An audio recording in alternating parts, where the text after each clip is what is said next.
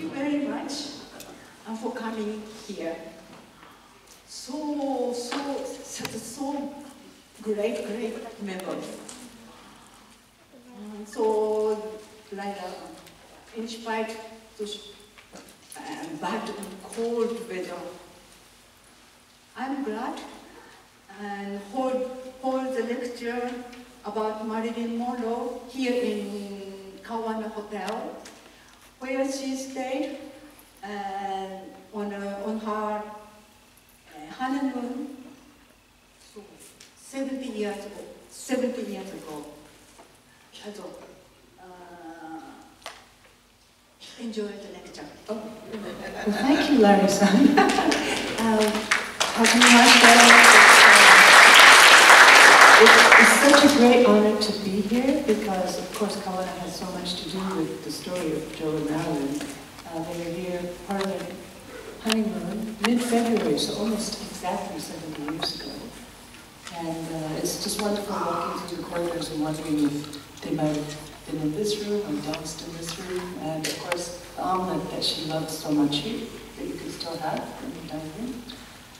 So I come here with a story that I hope you will find not only interesting, but it's a very unique interpretation, I think, of her place in Hollywood history, but also about their very short marriage. I don't know if you know that they were only married 9 months. So it was a very dramatic roller coaster ride for both. And they spent over 3 weeks in Japan. And so I will just break into that story. So it's 60 years since Marilyn passed away, 70 years since she was here on her honeymoon. And still, she is in the news all the time. She is Anglo, and I don't know if any of you read about Taylor Swift, who is the biggest selling artist in the world right now. She has 300 million followers, and her new boyfriend is an American football player. So outside of American football fans, he's not that well known in the world, but I think he will be soon because Taylor Swift was just in Japan. She sold out Tokyo Dome 4 days in a row, and I can't even remember what they thought her economic impact on Japan was in those 4 days. And then she took a private jet just to watch her boyfriend in the Super Bowl. Washington Post just came out and said they are the new Joe and Marilyn. So basically what they're saying, it's been 70 years that we've had a super celebrity couple this powerful.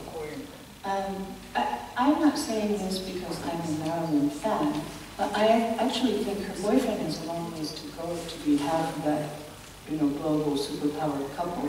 They are, I mean, if even one of the partners has 300 million followers, you are a global superpower, yes.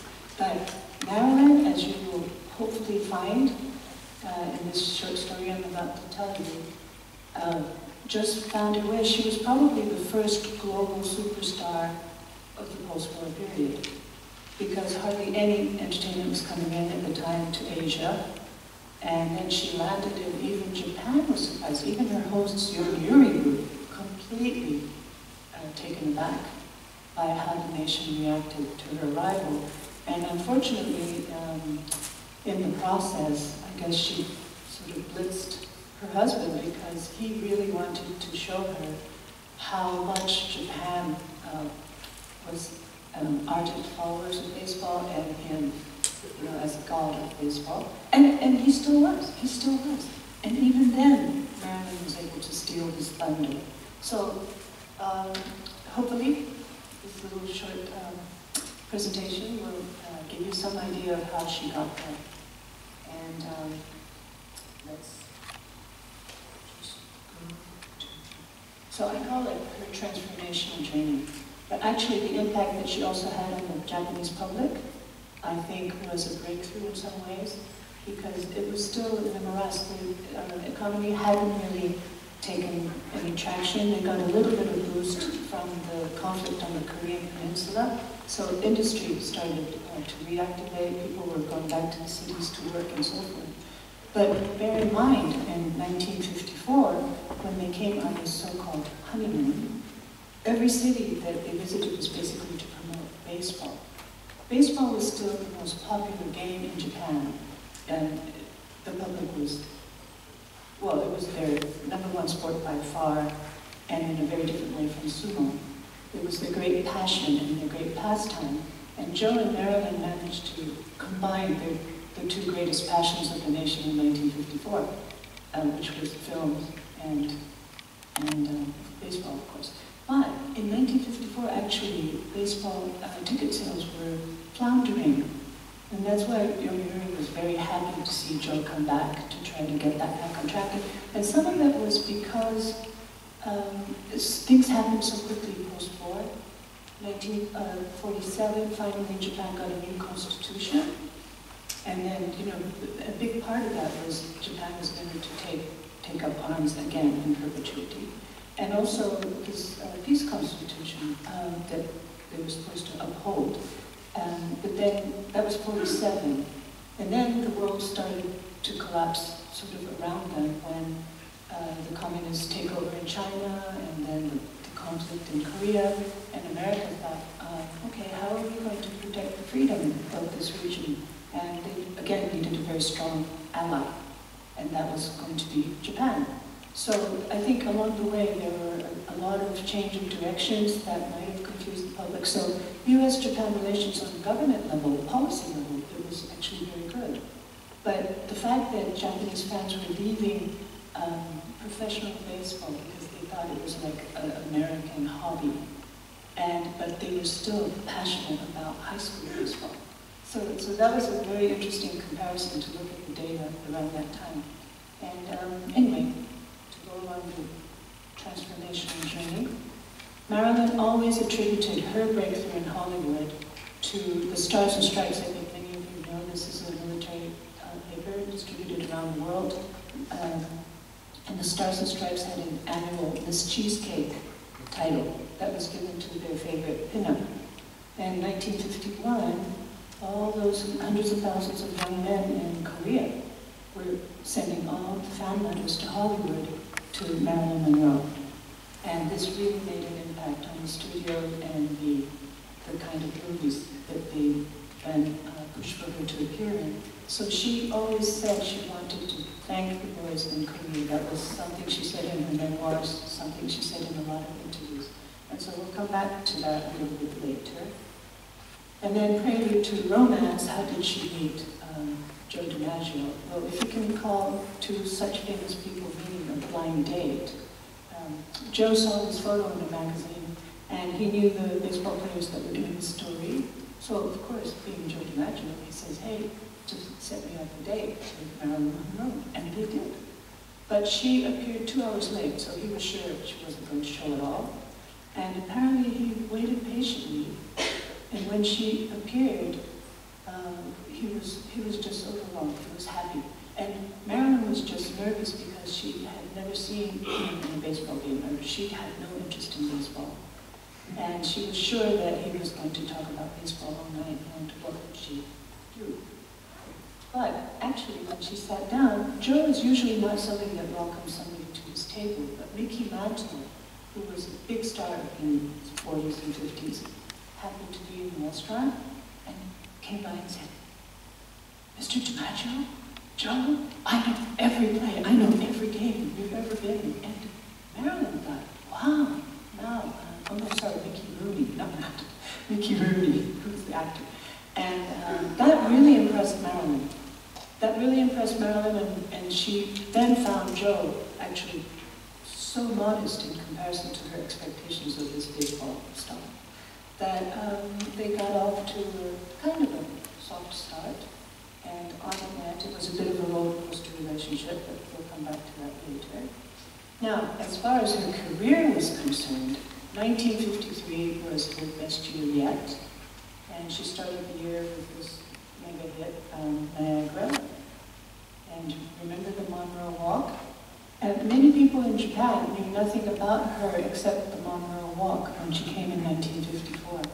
And it's so interesting because I have interviewed many people who wrote the articles in the 50s, 60s, 70s, and everywhere they went, hotel employees and restaurant waiters, and taxi drivers, they would all be asked if they say, guess what? Marilyn Monroe was in my hotel. And the first question they would always get, is the Monroe walk real? Does she really walk like that? And everybody responded, yes, amazing, isn't it? She walks like that. And so that was a question she got also at her interviews throughout the trip. But then came Gentlemen Prefer Blonde. Of course, Jane Russell was a major star in 1953. I guess Marilyn was still considered an up-and-coming starlet, but she got virtually equal billing, and she was the one that was really bringing in the audiences to the theaters. So the studio did take note of that. But instead of thinking, okay, why don't we promote her more as a 20th Century Fox star, they wanted to keep her as one of the stable actresses, replaceable, on a very low weekly salary. And it is reported that Jane Russell was paid 10 times more than Marilyn for this movie. And Jane Russell, apparently, well, she was very Christian. I didn't know that until I read about a few interviews. She was very Christian and she wanted to protect Marilyn. And it seems in every movie, Marilyn actually made quite good friends with the women she worked with. That was never a problem. And, even Marilyn McCall, could be quite difficult, I think, in judging other people, said that there wasn't a mean streak in her. So Maureen McCall also felt very protected towards her. But the running joke was Jane Russell would invite Marilyn to the house for Bible readings, and she had lots of Christian friends who came to the house. And they were all just trying to be friendly, but of course invited her to church and things. And Marilyn always told her friends that, yes, she tried to put me on to Christ, and I tried to put her on to Freud. And it didn't work either way. Okay, and there you have How to Marry a Millionaire. Now, there's a lot of funny stories associated with this and Japan, but so there you have another mega hit. And after this string of mega hits, Marilyn said to her company, Studio Fox, wouldn't it be possible to, I love comedy, but can't you give me some roles that I can really sink my teeth into? I'd like to try some dramatic roles. I love comedy, but, please let me have a variety of roles, and please give me a little bit more control over script. Yes. Anyway, they said, yes, of course, we know you're very talented, and we have just the vehicle for you. Please show up next week for the start of production on A Girl in Pink Tights. And she said, that sounds really offensive. And they said, yeah, but it's your contract, read your contract. You have to show up on set, and by the way, your co-star is Frank Sinatra. And of course, he was getting 10 times more than her. But she didn't show up. So Fox promptly suspended her. And so somebody jumped the gun, and articles like this appeared because I guess 20th Century Fox said this was going to be her next vehicle. Well, she never showed up on set. And then, almost exact same time, so she's now a suspended actress with no work. And then Playboy magazine comes out, like within a few days of each other. And Playboy was also out of the blue because Hugh Hefner had no money. He didn't even put an issue date on his magazine because he didn't know if there was going to be a second issue, and he was just going to keep reprinting this because he knew he could sell with Marilyn on the nude centerfold. So Marilyn was also the first Playboy bunny, I guess. And she didn't get a penny for this because this was from her poor modeling days. Anyway, 20th Century was, said, okay, look what you've done again, So you go talk to the press, you go explain your situation. And they didn't give her much help at all. So Joe said, hey, Marilyn, these people in Japan, my handlers, they've been asking me to come to Japan, so why don't we get married and just get away from this? Why don't we just walk away from Hollywood for a while? And actually, neither of them were thinking that much past that moment. And then she said, yeah, why not? Because he'd been proposing for a long time. So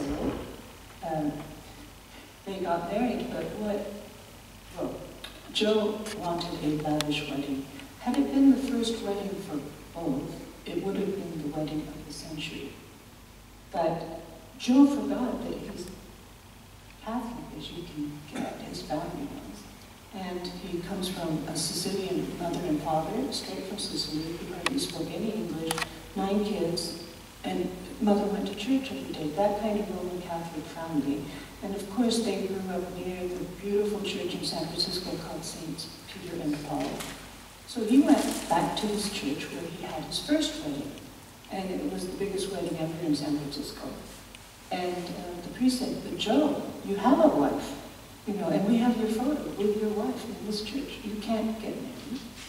And furthermore, if you marry somebody else, you'll be excommunicated." So apparently he got very upset and stormed off.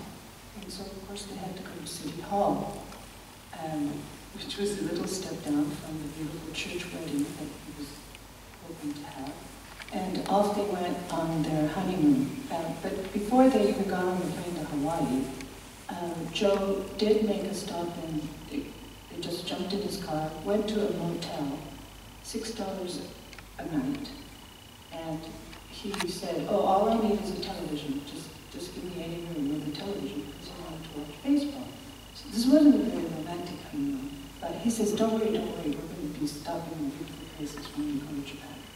So anyway, they got on that flight to Hawaii. Hawaii was a little bit of a surprise. In those days you had to have a stopover somewhere to come to Japan.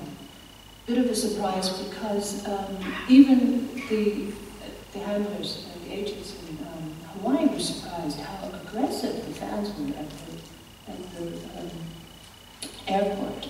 And so many celebrities had come to Hawaii before. They'd never seen anything like it. Marilyn was very frightened because they were actually pulling her hair and her necklace and things like that. So, but then the agent said, don't worry, because Japan is much more serious and they're much more about baseball.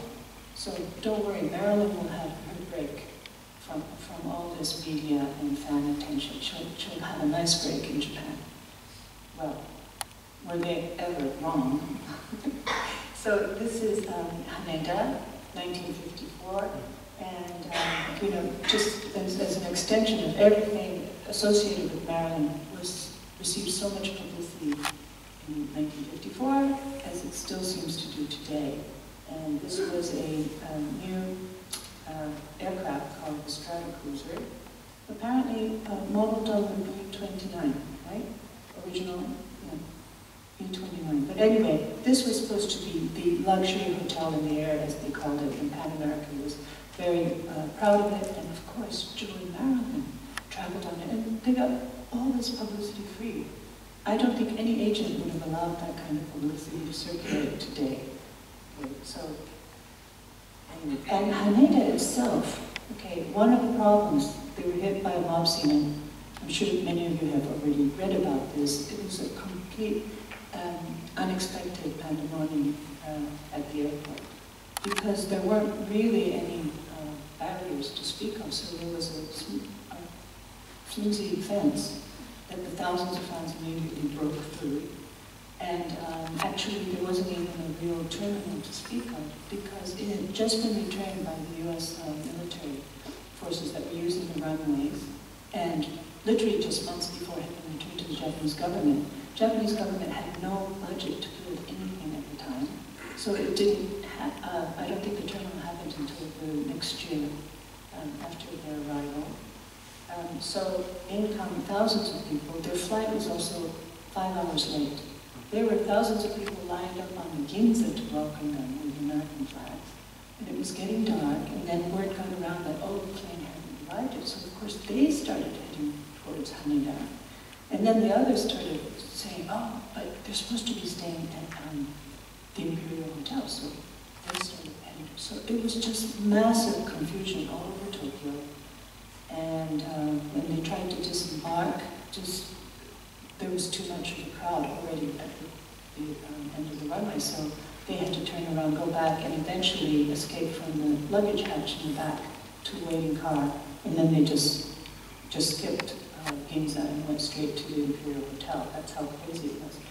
But what was most disturbing to the entourage, was that these were supposed to be all fans welcoming back Joe. Marilyn was the last minute addition. But all they could hear, the chanting was Monroe, Monroe. And Joe was not pleased. And okay, he was with his mentor, Lefty O'Doul, who himself was a top major league star. And he had come with Babe Ruth in 1934, and after that, Japan asked him to help set up the professional league in Japan.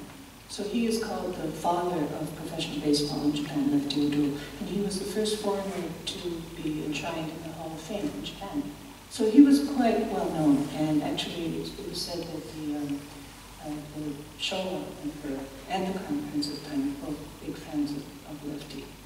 And Joe trusted him, and that's why I think he was so pliable and manageable on these long tours to Japan, where he had to shake hands with so many fans. And I don't think anybody could have made him do that in the United States, unless, of course, Lefty in San Francisco or something. Anyway, so there they are, arriving at Haneda, already nightfall, and Marilyn was not well and very tired. Yeah, just to say, so tourism was virtually non-existent in those days, so they didn't really have the facilities to accommodate incoming. And there were currency restrictions on the Japanese, and so very difficult to get a visa to travel. So when there was hardly any traffic either way, the Americans were starting to trickle in. And the Japanese were very surprised that many of them headed straight for the diet building. And they didn't realize that this was of such interest to foreigners. So they thought, oh, Americans are very serious about protecting democracy and principles and governance and all that. So they're really impressed. But it turns out that the interest came mostly from Godzilla. And what was that building being knocked down? So it literally, in the age of tourism, it sort of became the Empire State Building, what King Kong did for New York, because of the Empire State Building. Right? So anyway, that's just a short little history of tourism. Now, here's another reason Marilyn was just beginning to come into her power and realizing that she really had some cards to deal. And this is the Japanese poster of How to Marry a Millionaire. Now, she didn't even know that there was a Fox office in Tokyo because Japan was becoming a very serious market. Ticket prices were still too low at the time. We were talking 120 yen or something. However, they knew the market was really growing, and the numbers, the attendance was already through the roof. So America was starting to bring in offices to Tokyo, and it became regional headquarters for many of the multinationals, including 20th Century Fox. So the Fox office in Tokyo knew she was suspended. She was suspended. She was still suspended for not showing up for Berlin pink tights. But Tokyo had to be very careful. They didn't want to upset Marilyn because just her being in Tokyo, Joe and Marilyn were headlines every day in virtually every single newspaper, every town they visited. Okay, so yes, Tokyo welcomed her. Now, on their first night, they headed to the Imperial Hotel, and as nobody warned them, there were thousands already waiting for them because, like I said, the flight was so delayed. And it was already quite late at night. They could barely get to the front, so the car just drove to the back, dropped them off by the kitchen, and they were whisked off to their suites. And the hotel management begged Marilyn to come up. They did not say Joe and Marilyn. Still, the crowd was chanting, Marilyn, Marilyn. Yeah. I don't, if this is all true, and it's written in the newspaper articles in Japanese, if it's all true, how could they be so insensitive to the poor husband of his honeymoon? And all the people want to see his bride. So, anyway, so Marilyn is now, you can see, very small, in the middle. So she did come out and wave And then everybody was happy, and then we walked back into the night. Here's another picture. This is the driveway. This is the driveway, and these people went through the pond. There was a little fountain in front of the driveway. And then there's this roof, and they climbed onto the roof over the driveway. It really was quite a scene. And the photos, even now, are quite unbelievable that this happened in downtown Tokyo. And next day there's a press conference, and it's actually hosted by the Tokyo hosts, and it was for Joe DiMaggio.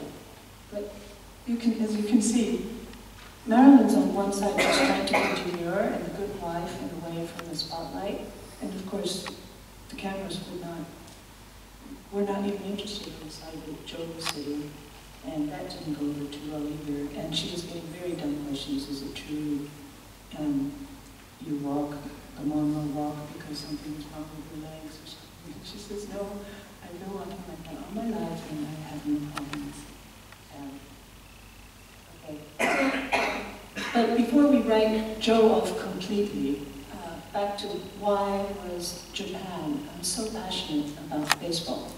And so for the US government, this was a cornerstone of US-Japan diplomacy. So they really, really had to bring the public back to professional baseball. And this is a photo of Joe and Lefty when they visited Tokyo in 1951. So Joe was here with the All-Stars. And that's General MacArthur. General MacArthur called Lefty O'Doul the best ambassador America ever had. And in a way, it was true because it was common grounds. It was a common passion Japan shared with America, and Japan thought of America as its benefactors because of their passion for baseball. Many other things, but baseball was a very important part of what they called the diamond diplomacy. But I credit Masao Kashiki. Many of you would know Masao Kashiki because he was Meiji era's most well-known and very talented tanka poet. But also he was a very well-known writer, so he wrote in newspaper columns. He was everywhere, and he was a mentor to very famous writers at the time and good friends with Natsume Soseki and other prominent authors in Japan. But he went to Ichiko. Ichiko is kind of the predecessor or feeder school, but it's now Toda. So back then it was one step short of university, but they also had students who were 20, 21, so it's very difficult to say high school or university. But anyway, he was a catcher, and so he was very enthusiastic. But in those days there were hardly any teams, and they had very little competition or any other team to play with. So what happened, a very famous series of games took place in 1896, and overnight, Japan, when the first game in that series started, hardly anybody knew what yaku was or baseball. They never heard of it, and they had no interest. Well, what happened was Ichiko kept challenging the Yokohama Country Athletic Club. I think I have some friends here from the Yokohama Country Athletic Club. 1896. YCAC finally said, okay, let's have a game. And they were beaten so badly, it was hilarious.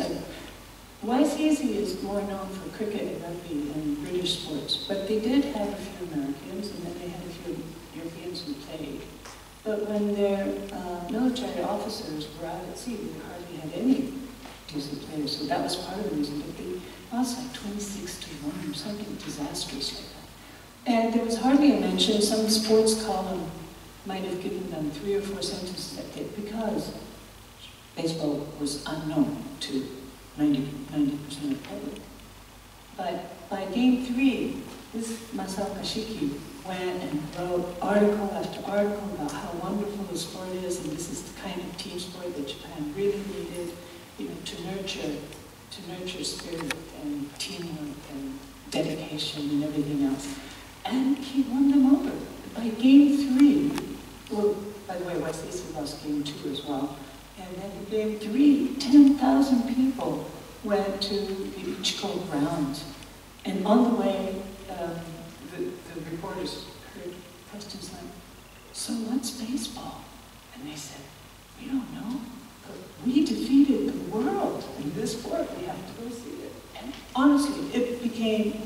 most popular sport, just immediately. And game 4, finally, a mixed team, YCAC, finally one of their players came back from sea. So I don't think it was a very high caliber of games, and YCAC wasn't that embarrassed losing. They didn't think they would lose so badly, but finally on July 4th, the 4th match, they were able to win a game, and this is known as the 1896 incident. I mean, it was by day of match 4, it was national news, because they now had something that they could compete with the world, and they didn't know until this point. Similar kind of thing, happened with Rikidozan. I'm sure many in the audience would know, but Rikidozan was the most popular professional wrestler in an era when professional wrestling was the most prominent sport on television. And he was one of the first to take it onto television, but also it was all scripted. And always the gaijin, they had big gaijin actors that came in, and Rikidozan would just throw over and out of the ring, and it really encouraged the Japanese, having just lost the war and everything. It was fun entertainment, and it was like, wow, see, we can beat much bigger people.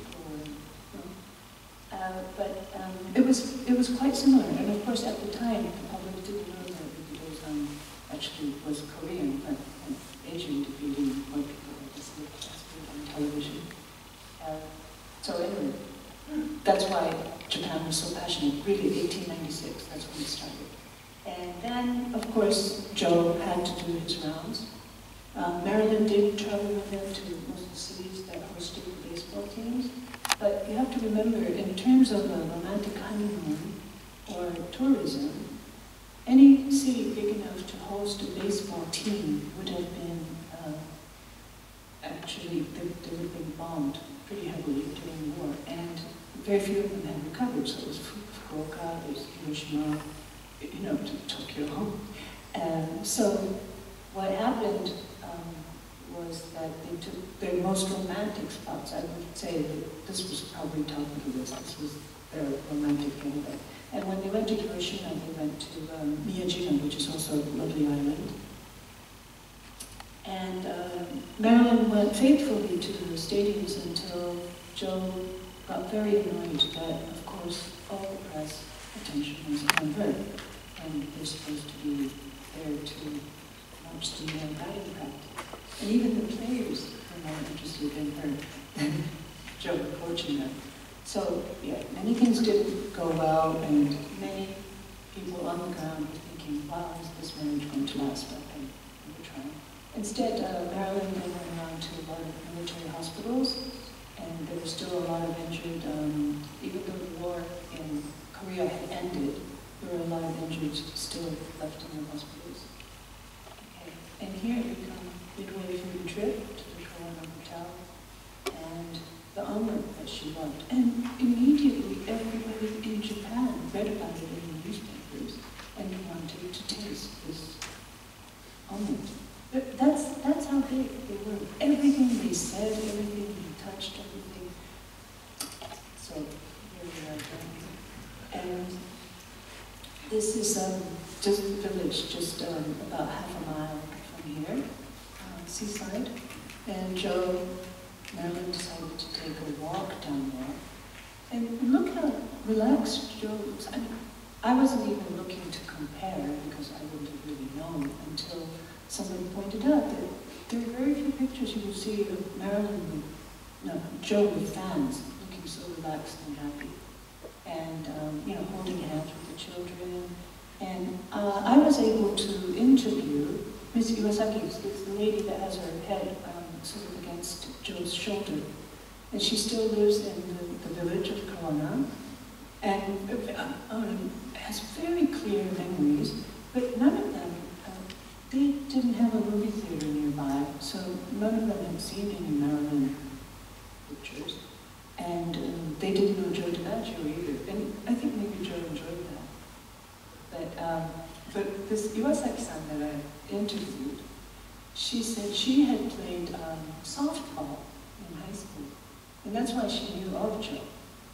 So she could ask a few half-intelligent questions. But she said, yeah, nobody in the village knew them, but we were very happy to welcome them. They were on their honeymoon.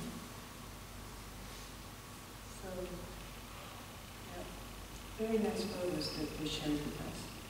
Okay. And this is a picture of Marilyn and Joe and Lefty in Fukuoka. They went to a restaurant there that was only open for a couple of months before they arrived in Fukuoka. And of course, only the very wealthy could afford French food. And through the years, it was basically what your household might serve when royalties and dignitaries came from overseas, and that was about the only occasion. But there was this new restaurant. Marilyn had, I don't think, had much knowledge of French food either, but she loved the French onion gratin soup so much that instantly, within a week, everybody in Japan wanted to try French food. No, it was like that. But it was so funny. And I'm wearing my black beret because everywhere, Marilyn, maybe because she didn't have time to fix her hair every day or something, but she was often in this black beret. And in those days, you remember Tezuka-sama, the very famous animator, Atom Boy, and some major Japanese classics. So he was always wearing it. And of course, it was Picasso. So in the Japanese mind, it was something that men wore, scholarly and artistic and of culture. But very few Japanese women were wearing it. And after this, many Japanese women wanted to go out and wear a beret like Marilyn. It was very interesting, 1954, so beret became very popular. But then her biggest Hollywood rival came out of nowhere. Audrey Hepburn had already become a major hit in the United States because of Roman Holiday. It hadn't come to Japan yet in 1954, but it arrived just a few months later. And then it made the top 10 news. All the women with long, beautiful black hair that Japanese women were known for raced to get their hair cut off like the princess. Remember when she was in downtown Rome? So that became the fashion. So it went quickly from beret to very short Audrey Hepburn cut, as we said. And Audrey Hepburn actually is the style icon in perpetuity. I don't think there was ever a contest. I don't think the Japanese public ever wanted to look like Marilyn or short cleavage like Marilyn in that era. But what I did hear from a great actress and singer called Peggy Hayama, who actually had the privilege of meeting Marilyn and Joe. They were invited to the suite at the Imperial because she spoke English, and so very few celebrities could speak English, so apparently they had tea in the suite. And Peggy said, you know, the Japanese treasured white skin more than anything. So the women of Akita were always considered the most beautiful in Japan, and it was probably because they got the least sunlight in a year, and they really had translucent white skin. And Peggy said that Marilyn's skin was really the softest, whitest skin she had ever seen. And this is what a lot of people who met her commented, and that was very important for Japan.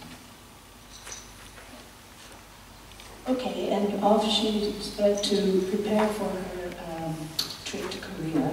And of course, she wasn't a bona fide singer at the time, but she did take voice lessons, and she had already had a wonderful number in Diamond's Our Girl's Best Friend. And, you know the number. Okay, so she had a voice coach, and so she actually had a pretty nice voice, and she did put out some recordings, but she had a very short rehearsal time in Osaka. And imagine 4 young soldiers who were playing on bass, just for the military. They were playing on bass, and they were like 19 to 21 years old. And imagine somebody coming in and say, okay, boys, pack up. You're leaving in 2 days for Korea with Marilyn Monroe. Well, they came out with a couple of books. You know, they wrote this whole story about the trip, and you can just imagine how it turned their lives around. But so she was rehearsing in Osaka. There's her band. It's actually the 4 boys that are sitting in the first row. That's the band Anything Goes that traveled with her. And they wrote so many articles that were interviewed, and every time they said that, you know, she could have been sitting up front with the generals and the champagne, and she always came back and sat with them. And they were very impressed by things like that. So that's what's remembered, her common touch, which very similar to how the press perceived Lady Diana. That was her common touch. Okay, there she is. So she traveled to 10 different locations, and she basically only had a repertoire of about 5 or 6 songs. But this is in 30 degrees Fahrenheit. It was very, very cold. And here she was. She had nothing. She didn't bring anything from the US because she wasn't expecting to go on stage. But this was her dream come true, and you can imagine it was a dream come true for the 100,000 soldiers that were lucky enough to see this. Yeah, look at that. And the men were all in their parkas and heavy snow boots. And here she is with her spaghetti straps.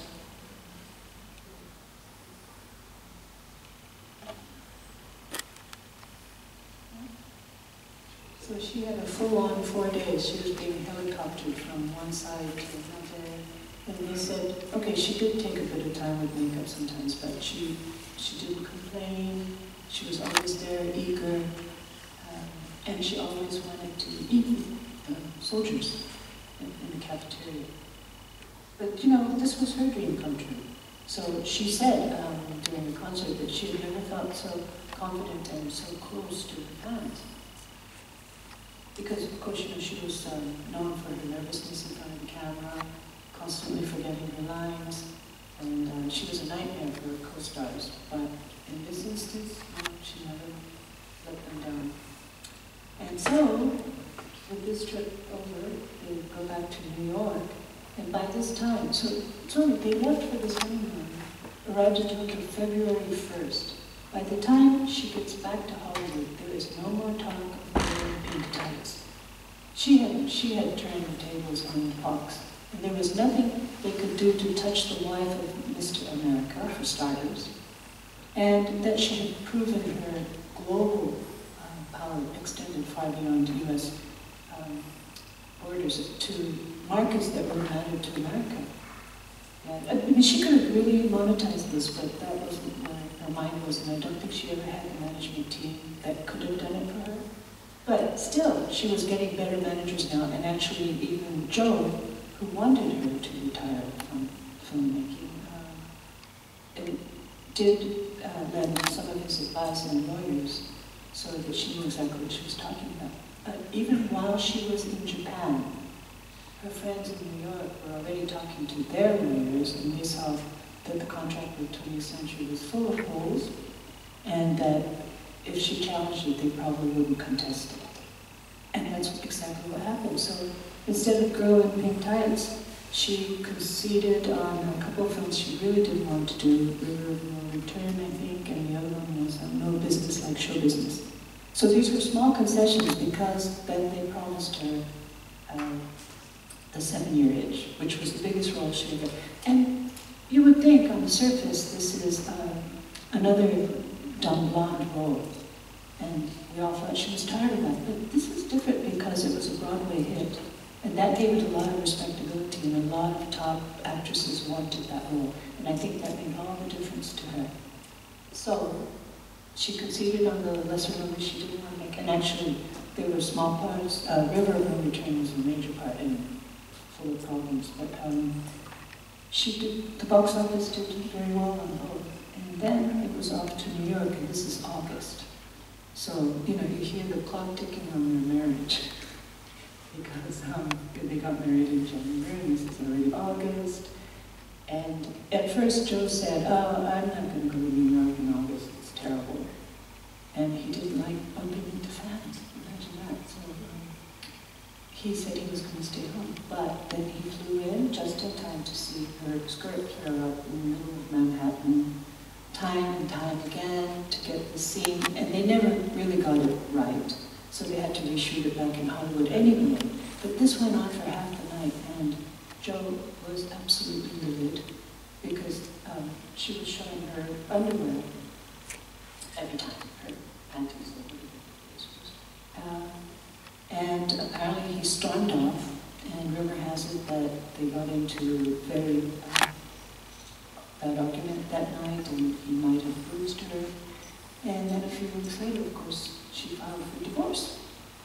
And anyway, yeah, so this is August, and then when the film finished, and she went back to Hollywood, basically all of Hollywood welcomed her back and into, an agent threw her a party. And at this party was Clark Gable, Lauren Bacall, Humphrey Bogart, all her the biggest stars she ever wanted to meet or act with were there to welcome her into their ranks. So she had all accomplished most of it basically talking to her new partners in New York and friends in Hollywood. And she was ready to check out Hollywood, and she did. After that party, I don't think anybody at the party, including her boss, Daryl Zanuck, who was the president of 20th Century Fox, nobody saw it coming. And a few days later, she was on the plane with her new business partner to start Marilyn Monroe Productions in New York. And got a fantastic new contract with 20th Century, said, okay, minimum 70 films a year, and then you get $100,000 bonus for this and this and this. And it was just months before Daryl Zanuck had called her the dumb blonde, replaceable dumb blonde. And he kept reminding her, any role you turn down, I can find one better actress to fill your shoes. And she said, try it. And she won. That's an amazing turnaround. And had she not married Joe, had she not gone to Japan, had she not just walked out on Burlington tights, then I always say she would have still been on the ground in the nickel and dime battles with her boss that had no respect for her.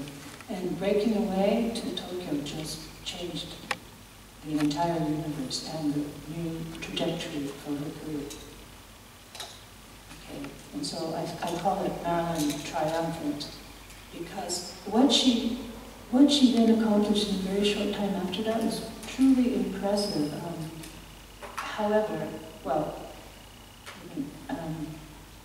she just became an icon far beyond what anybody expected, certainly in 1954, but they already knew she was a major star. Like I say, though, she didn't monetize on any of this. Okay, this is Andy Warhol, and he did a series of Marilyn prints. This was probably the most popular with the blue. It's called Marilyn Blue Background. And I think about 2 years ago it was on auction, and it was purchased, highest ever for Andy Warhol, almost $200 million. Yeah. The Marilyn effect, he did Elizabeth Taylor, he did the Campbell tomato soup that's so famous around the world. No one approached anything that's come to auction for Marilyn. And then, I don't know if any of you remember this hoopla over Kim Kardashian wearing this gold lame dress that Marilyn, so you see the photo that Paul took out for us. Okay, that's Marilyn Monroe at John F. Kennedy's birthday. Remember Happy Birthday, Mr. President song? Okay, she had her studio wardrobe make her that dress very quickly because she wanted to go to this birthday party.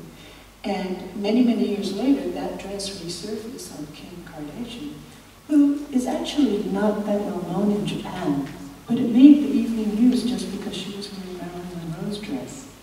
But even more amazing, this dress had been hiding in plain sight at a museum. Ripley's, believe it or not, had purchased this quite a few years ago for over $5 million. Just because of Marilyn Monroe. I think she wore it once. Okay? And you don't hear anything like that about Grace Kelly or Gargoyle. Nothing comes close. Okay? And in the short time she had left in Hollywood, she wanted, so her voice coach had told her, just listen to Ella Fitzgerald. And if you go back and hear some of the Marilyn recordings, you really do hear that little bit of Ella in her. So next time you have a chance. But anyway, Ella was fairly well known, and obviously well known enough that a voice coach would say, just listen to Ella. But Marilyn just fell in love with her voice, and she went back to the biggest nightclub in Hollywood, in Los Angeles. and asked them to please book Ella. And they said, well, Ella's not quite big enough. It's been reported since that it might have been a race issue, but it wasn't because they had black artists there. But the owner said, no, we're not really interested, but we'll consider it down the line. Well, she wouldn't give up, so she said, if you book Ella, I will make sure the press and all my friends are there every Sunday night.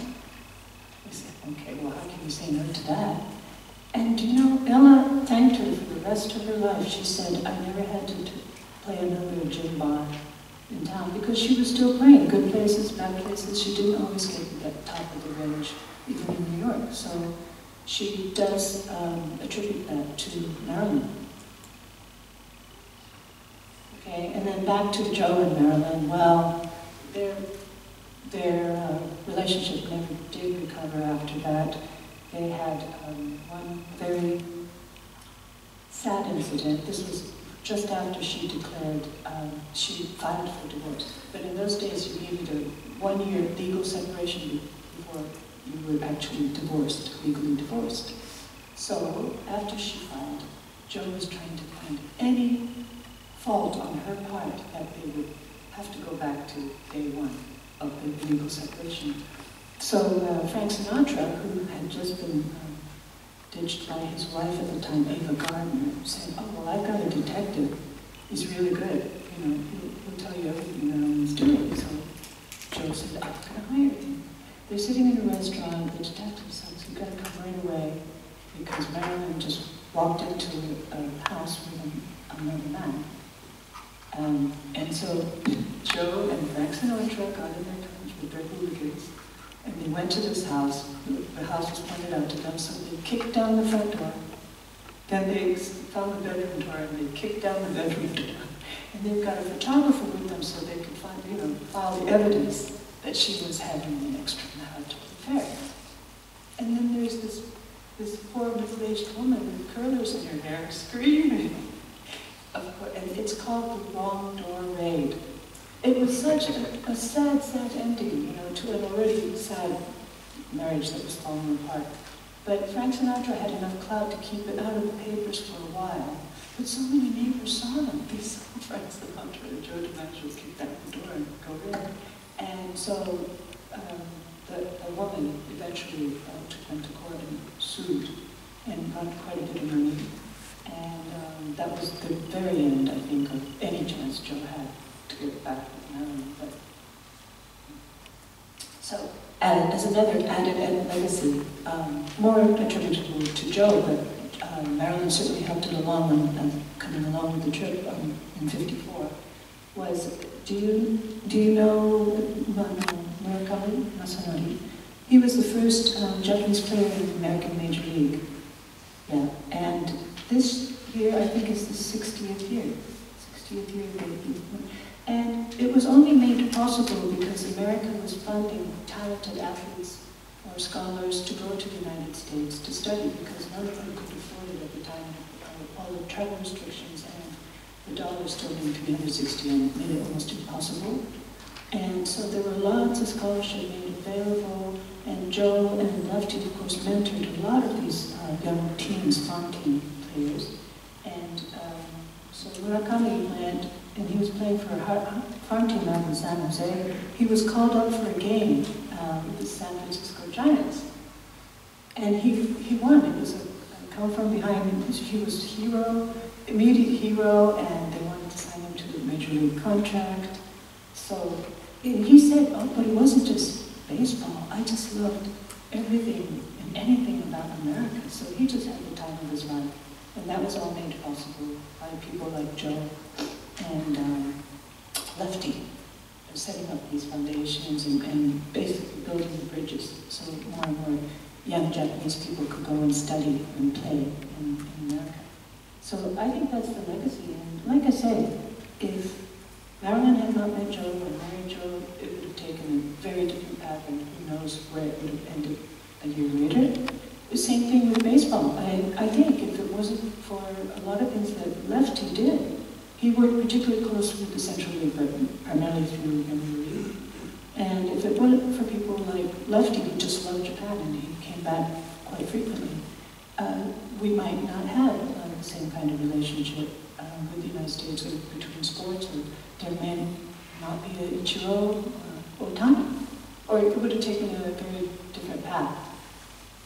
So, okay, and then another legacy of Marilyn. It's just all over the world. It's just a selection here. Quickly, this is the dream house that Marilyn asked Frank Lloyd Wright to design for her. And it was because she fell in love with the architecture of the Imperial Hotel. So immediately when she moved to New York, then she made overtures. She actually went and met Frank Lloyd Wright. By then she was involved with Arthur Miller. Arthur Miller didn't really like the design, and it was huge and it looked like a spaceship. And he said, imagine the maintenance on this monstrosity, and it would make it like the wooded part of Connecticut suburbs somewhere. So Arthur said no, and that was the end of that. But many years later, again, Japanese fans of Marilyn Monroe were going to start a new golf course in Hawaii, so they decided to go to Frank Lloyd Wright office. By then, Frank Lloyd Wright was long dead. This is in the 80s, in the bubble years, and asked if they could use this as the clubhouse. So it became the clubhouse of a club that is now known as Kamehameha Golf Course. And the locals call it the Marilyn House, and a lot of tourists go because it was what Marilyn had asked Frank Lloyd Wright to design. So that's that very strong. So many of you recognize the father of shiatsu. Okay, and you see what he started, shiatsu is still like a new branch of Japanese massage and healing techniques. And he was the founder, Nabekoshi. And he was respected, but he wasn't that famous. But when word leaked that he had been to Marilyn Monroe's suite in the Imperial Hotel like 6 times during his day, because she didn't want, she was taking so many vaccine shots and all sorts of things, and she had a condition called endometriosis, which is now much better understood, but it was just very painful, and also probably affected her reproductive organs. And so she was constantly in pain, but she didn't want to have painkillers, constantly be shot painkillers. So she asked if there was a drug-free treatment somehow. And so Imperial asked him along. And of course, he became not only famous all over Japan because of this encounter with Marilyn, but all around the world. So imagine how many students have now studied shiatsu in all the colleges, right, of massage and whatever, all over Europe, all over Asia, America. And yes, so she made him very famous, of course, and she made Chanel very famous, and of course she is synonymous with Playboy. And you know that Hugh Hefner is buried right next to her. He bought a plot next to her many years ago. So in war. Okay, in filmography. So here we have, see the last 2 that she did under the old contract, River Will Return, There's No Business Like Show Business. And then 7 Year Itch was the last of that batch. Last stop, they produced Marilyn Monroe Productions. Prince and the Showgirl, she actually went out, and it was a very hotly pursued property, the script. And everybody wanted to produce this movie, everybody wanted to star in it. And she actually managed to find the playwright, sit down for a meeting, and win the contract. So she was being a very good producer, too, when she set up the Marilyn Monroe Productions. That was Prince and the Showgirl. She did not get along with Laurence Olivier, apparently. Some Like It Hot, which is often considered one of her best movies, if not the best. It's constantly being voted in the top 10 comedies of Hollywood of all time. Okay, and Let's Make Love and The Misfits. That's it. She had quite a few years, but I think she was distracted by many other things. She started training with method acting, and a lot of her fellow actors thought that did not do very good things for her mental health. They forced her to go through psychoanalysis, which tapped into her in a way probably different from the average person would respond. And anyway, whatever the reason might be, I think she suffered heavily from her, well, what turned into an acrimonious relationship with Arthur as well. But I'm not a biographer. I just wanted to give you a snapshot of where I think her trajectory into the superstardom started, and that was marrying Joe and coming to Japan. So thank you very much. And I'd really like to thank the organizers here, and I'm going to take questions now, but this has been a real pleasure. Thank you very much.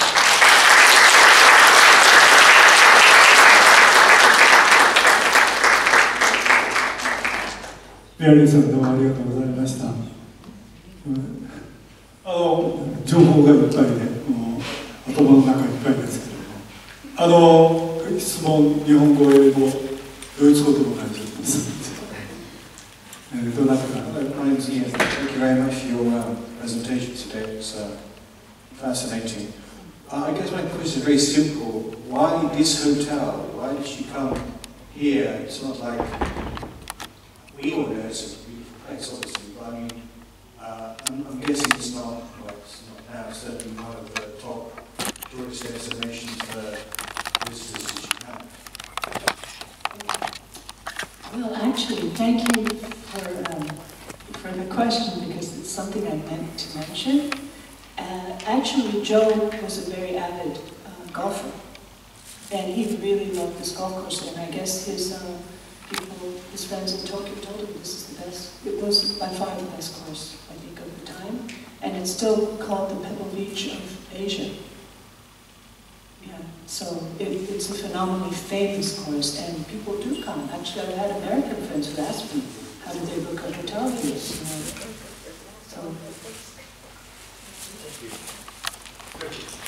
During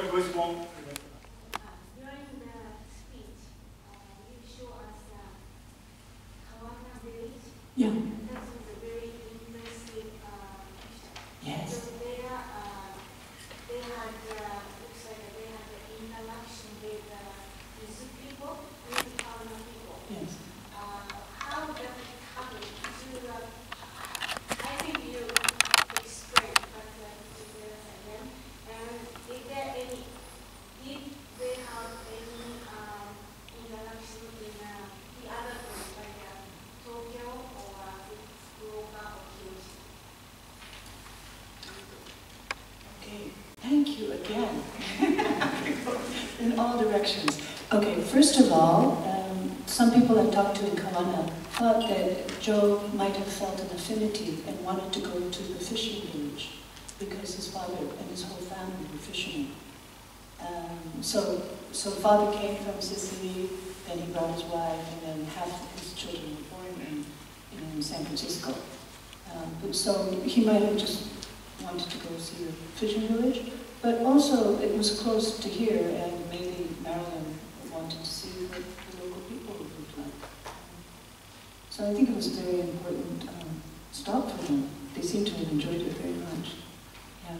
And sorry, your second question was also very important. Did they have an interaction with the other places, like Tokyo? I know they are surrounded by lots of people, like from my family.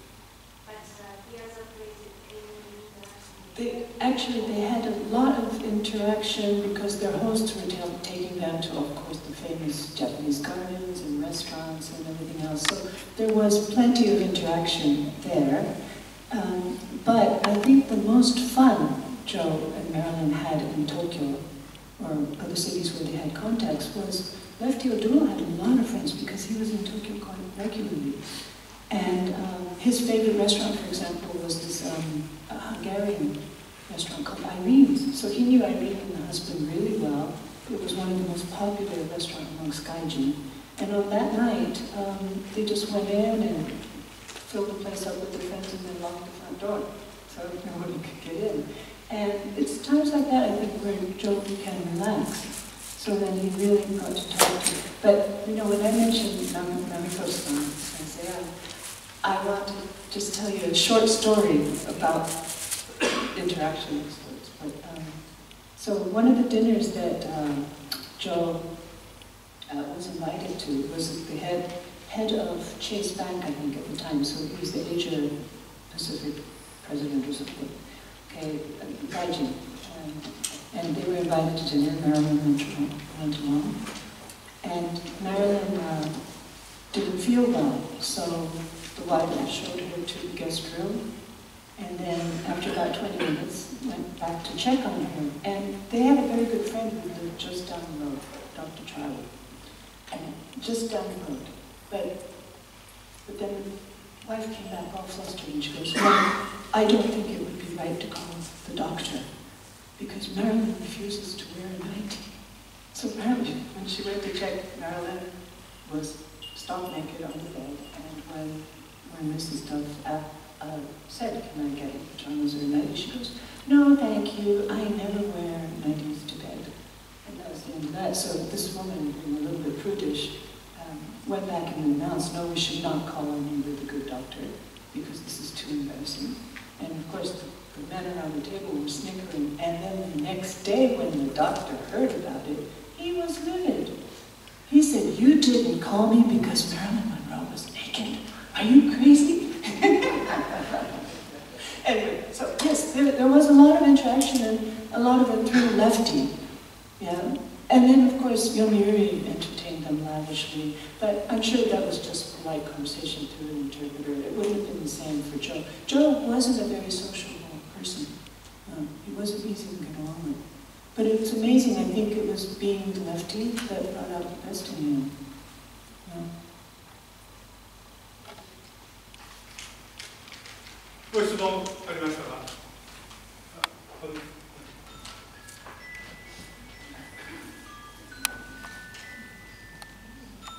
When Joe DiMaggio came to Japan in 1954, was he still an active player? No, he came also 3 years before 1951, and that was his last full season. And apparently, according to the local urban legend, he played a game at Yokohama Stadium, which he hit a home run, and that might have been the last home run of the last season that he ever played. But so that was it. And then by 52, when he met Marilyn, he was the retired superstar, and she was the up and coming star. Yeah.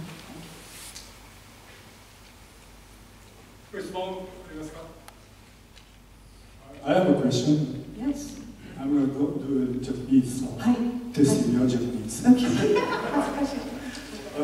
一高が、その対戦相手を求めて横浜アスレティッククラブと対戦して大敗したという話ですけど、まあ、それじゃもう100年からのぐらい前の話で、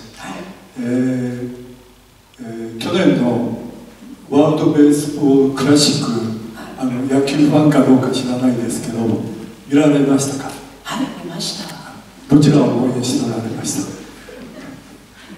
やっぱり知ってる選手がアメリカ側のオールスターはそんなに知らないので、反対に日本のプレイヤーはほとんど日本のどっかのテレビで見てますから、やっぱり日本を応援しました。That's very good. Yeah, oh no. Right answer. Hello. I wanted to know, you mentioned about the omelets being very popular with Marilyn, and that you can still have it today. Is there any other dishes or drinks around the Izu area that she tried at the time that we can still enjoy today? Actually, that question, I just came, I made a beeline for the omelet because I had to see what the fuss was about. It was delicious. But other than that, I'm sure there are items still left on the menu. And Joe was here 2 nights longer, I think, than Marilyn. Marilyn caught up with them later, so I'm not sure, but I think the hotel might know. And do you know the chef that served Marilyn that omelet is still with us? I believe he's long retired, of course, but living in Tokyo. Yes. So, yeah, only in Japan can you find so many witnesses in their 90s that are still with us. That's amazing, thank you.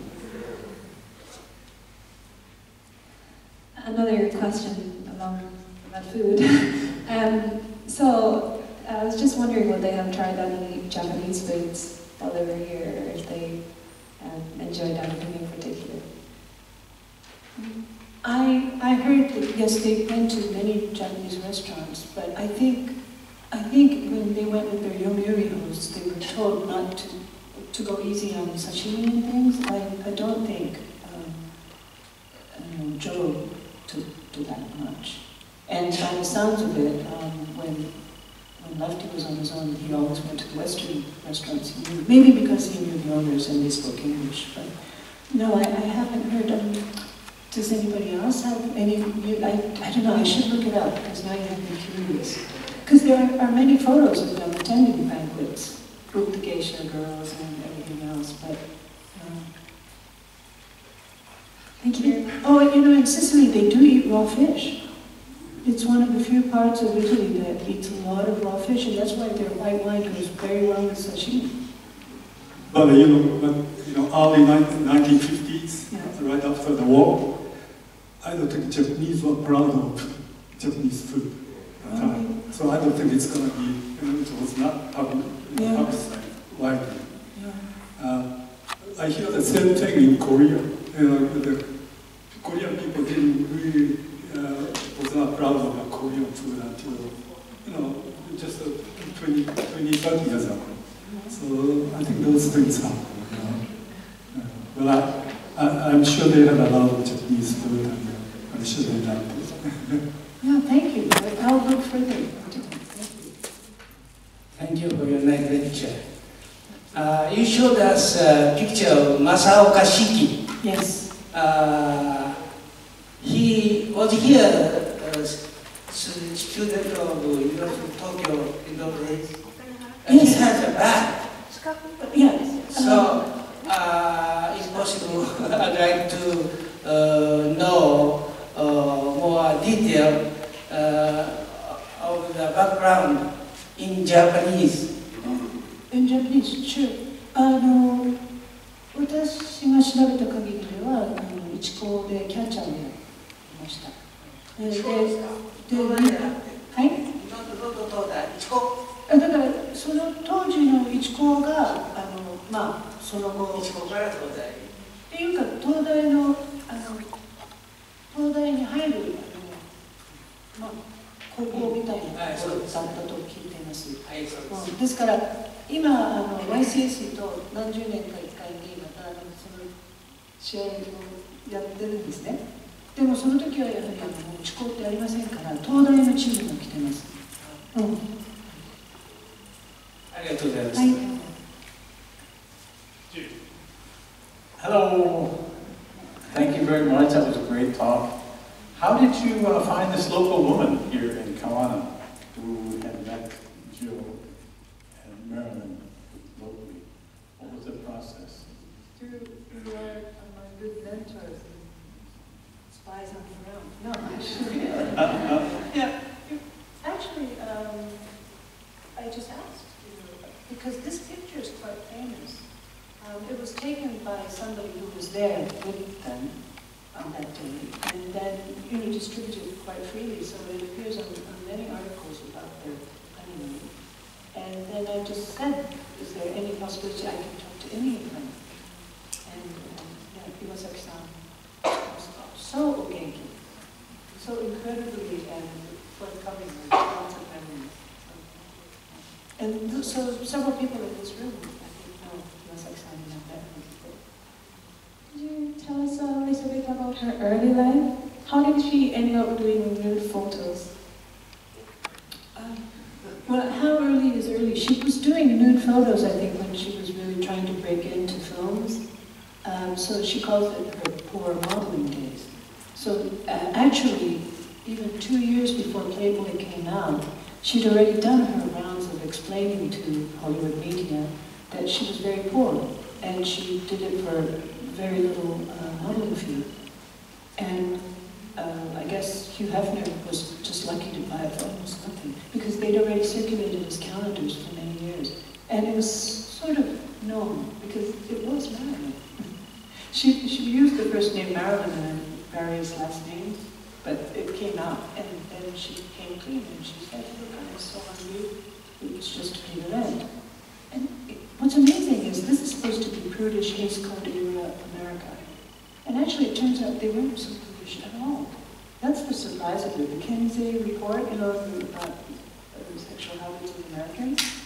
Well, I think the biggest shock was that it took so long for people to realize that a lot of people were not virgins when they got married.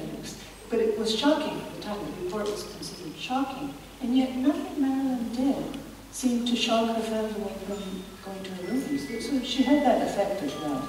It was a combination, I guess. But yeah, that's what she called her young, hungry modeling days. Yeah. And she got nothing from Playboy. Yeah, nothing.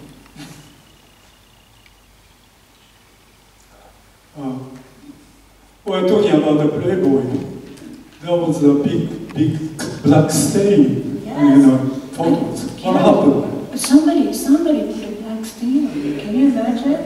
But Can you show the picture? Oh, the full picture? No. Oh, with the stain. So people know what I'm talking about. Oh, what are you talking about? Oh, sorry, I missed it. Oh, okay. Yeah, it takes all the fun out of it. Yeah. So, just to be clear, original was without that side. No. The original Playboy. Oh, and the biggest offense, basically when they came out with this magazine, it was on the front cover, for the first time in any magazine, Marilyn Monroe, nude. And imagine suddenly seeing that, but Marilyn didn't seem to care. She's an extraordinary character. I don't think I could ever write the book because I could never figure out that mentality. But yeah, she didn't, and actually the public accepted her explanation. But she had nothing to do with this, didn't get a penny off it. And she said, I'm really sorry, but the old photos were still circulating and I had no control. I heard that Mary doing Marilyn Monroe's impersonation.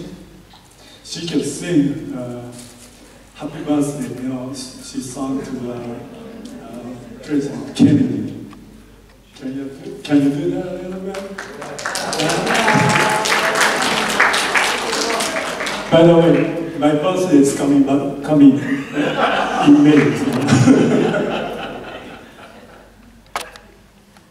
Well, look, I don't sound anything.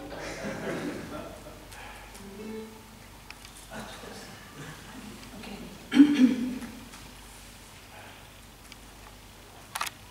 Happy birthday to you. Happy birthday to you. Happy birthday, Mr. President. Happy birthday to you.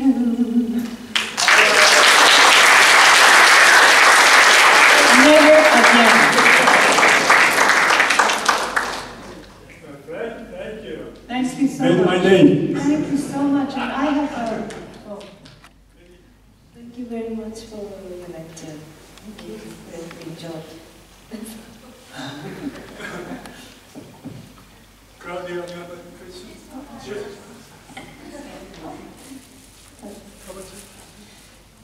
Hello. Hi. Question. Yes.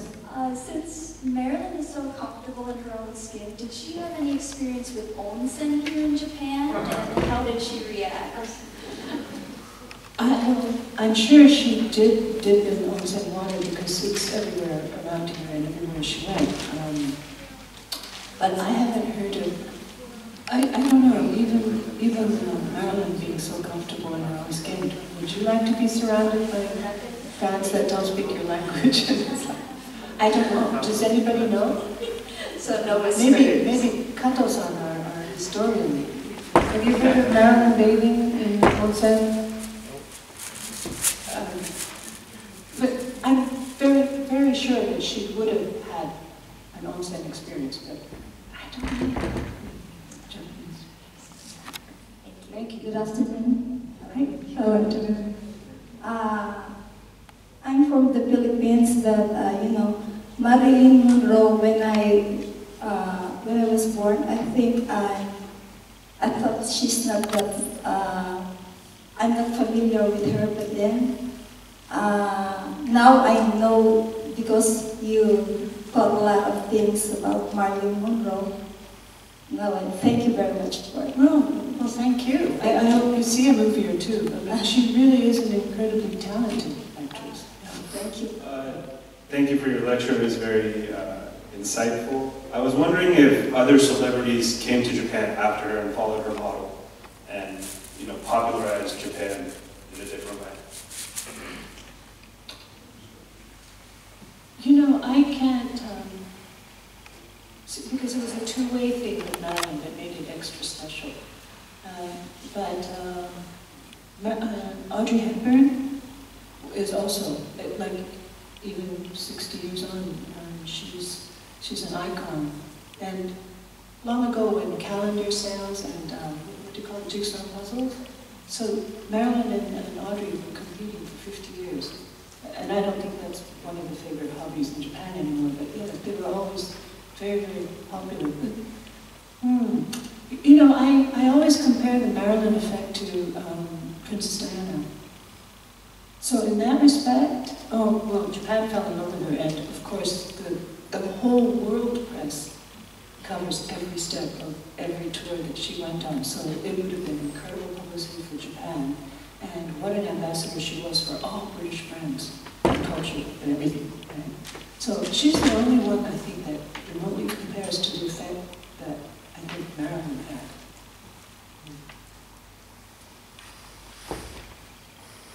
Not Taylor Swift, not yet. No.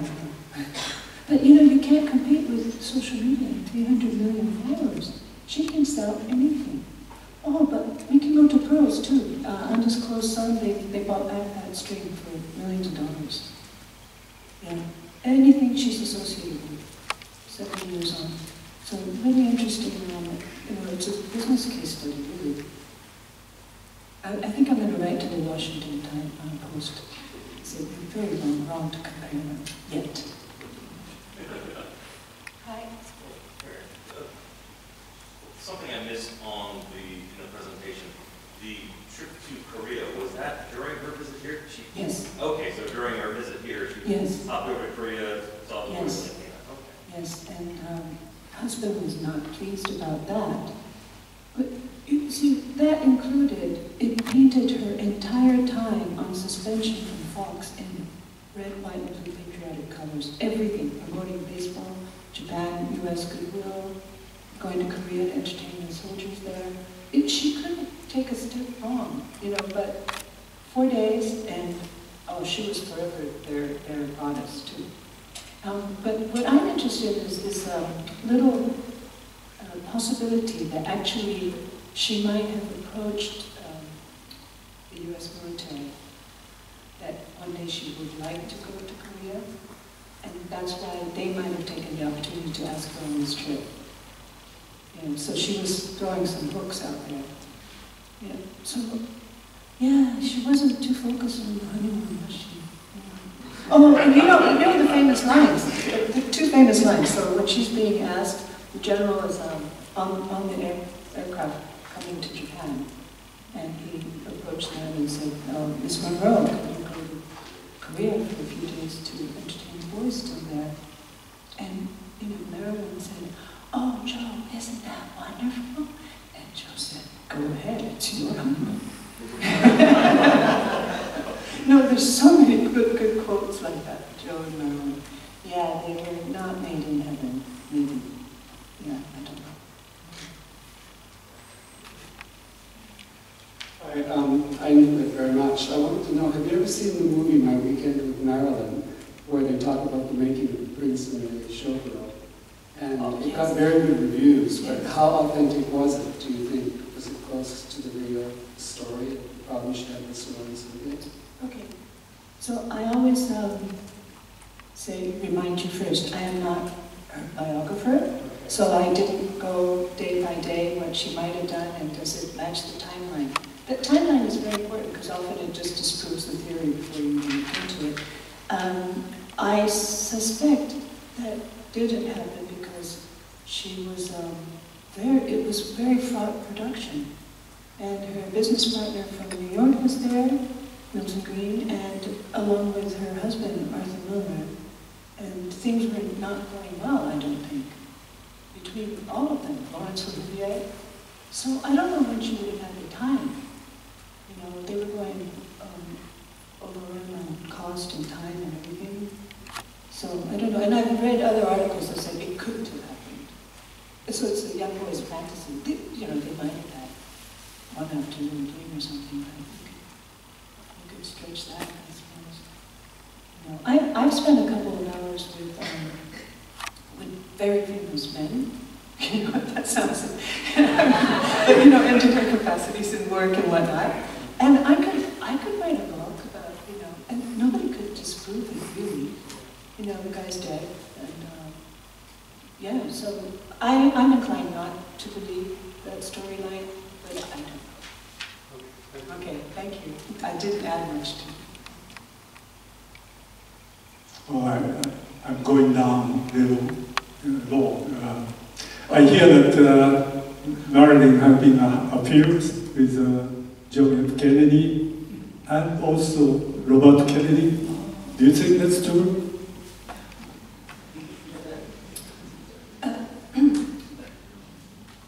Okay, I must remind you I am not her biographer. but, okay, you know, when she died, of course, there were so many theories. And the first thing I'm asked when people talk about this is, so was it suicide? Was she murdered? You know, and I say, I don't know. And whether she was abused or she was just, you know, with them, and you know, she could be quite persistent too when she has a crush on somebody. You know, so I don't know if they just used her. I have little idea, but there are so many witnesses that keep saying, yes, there was something definitely going on. But what I will say is that the forensics on her death report was so lame that I don't know why it passed, and I think, you know, many people have tried to reopen the case, just like the JFK assassination, but the forensics are very, very weak, so somebody was in a hurry to say, yeah, it was suicide. And I don't think that's fair to somebody to write off their life as a suicide when the evidence is so weak. That's all I have to say with it. And then you go backwards from that. Was she assassinated by Robert F. Kennedy's goons? You know, there's so many books out. I read somewhere that there are more books about Marilyn Monroe, or just focus on incidents like her death or her biography, and more than any president of the United States, more than Elvis Presley, more than anybody. Well, so maybe someday the truth will come out.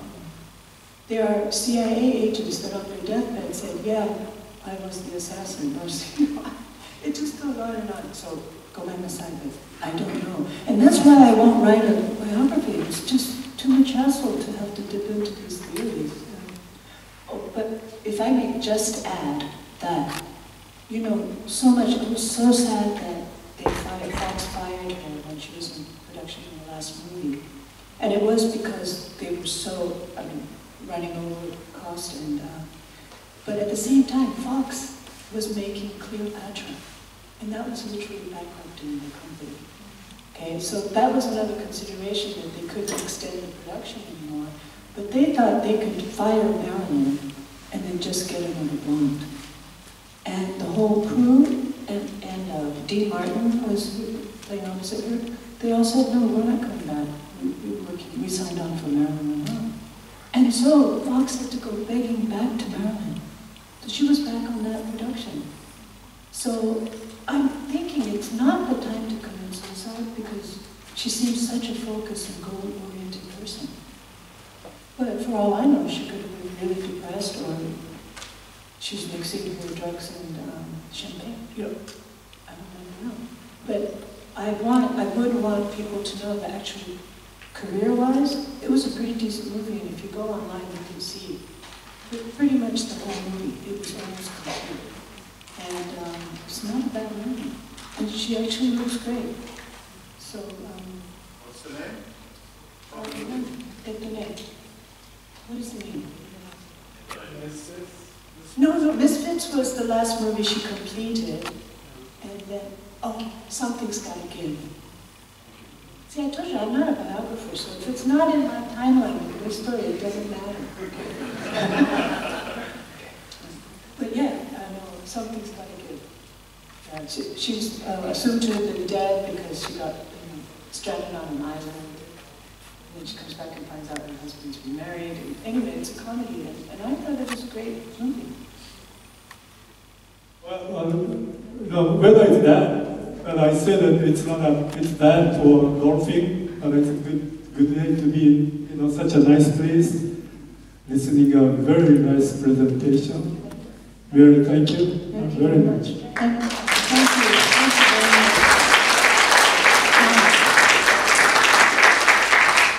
much. I'd like to say a very special thank you to the伊東 Systematized Goodwill guides. Thank you very much, and the Chairman Inaba-san. Arigatou gozaimashita. And also, you, Larry, and Paul, where would I be without you guys? And Fred, and Mizuguchi-san. And I have so many people to thank, but thank you so very much for coming today. I really enjoyed it. And your questions. Thank you.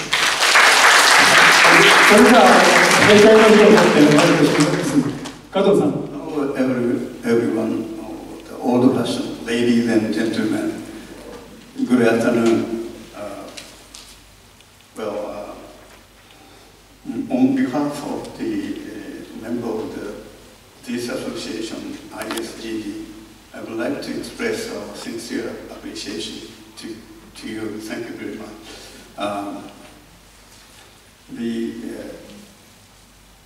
The lecture was quite impressive and interesting. Everybody knows that Marilyn Monroe and Joe DiMaggio came to Japan for their honeymoon trip in 1954. But details of the journey were still almost unknown. But today you introduced some episode and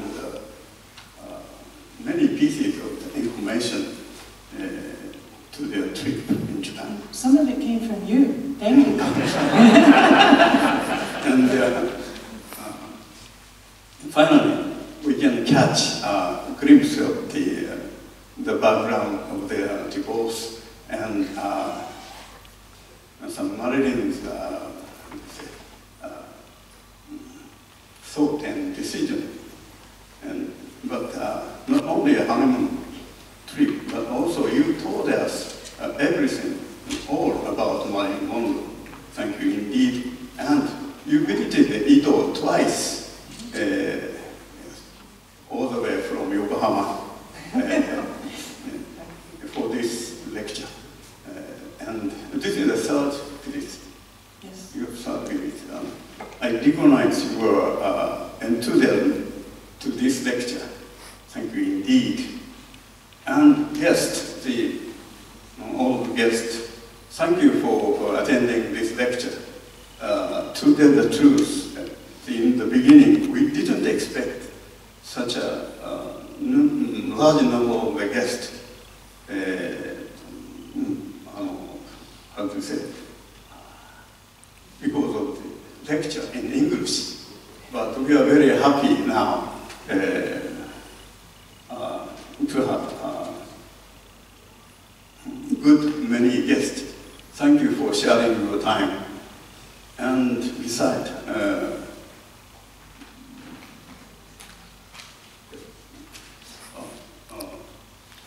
I appreciate the cooperation and the special treatment of Kawana Hotel for this lecture. Excuse me for very private matter, but now I'm very proud to have worked at this hotel for about 40 years.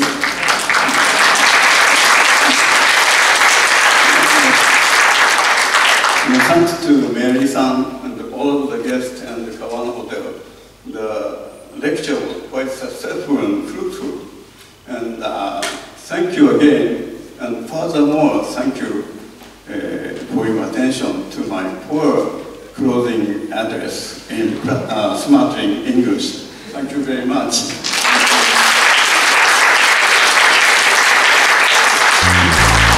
Thank you, everyone.